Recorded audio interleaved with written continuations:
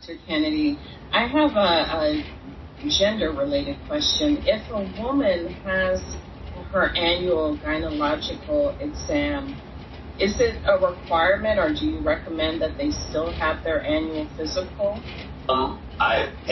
The short answer is yes, and the reason being is because the gynecologist is only going to focus on the GYN exam, the gynecological exam, and maybe the breast. Occasionally, if the patient mentions, gee, my neck is swollen, they might say, oh, gee, that looks like your thyroid, so let me, in addition to doing your complete blood counts and your hormones, maybe I'll check your thyroid, but they might not. If you're generally healthy, the younger you are, the more likely it is for you to get away with just going to the gynecologist if you're generally healthy. Because you go to the gynecologist, they're going to check your blood pressure.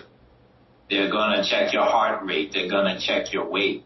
If any of those are abnormal, they're going to send you to a primary care doctor anyway.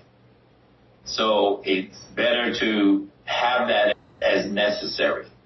But if absolutely have to, but I recommend it just for continuity of care. Plus, many primary care doctors can do the pap smear and the GYN exam and the breast exam just like the gynecologist.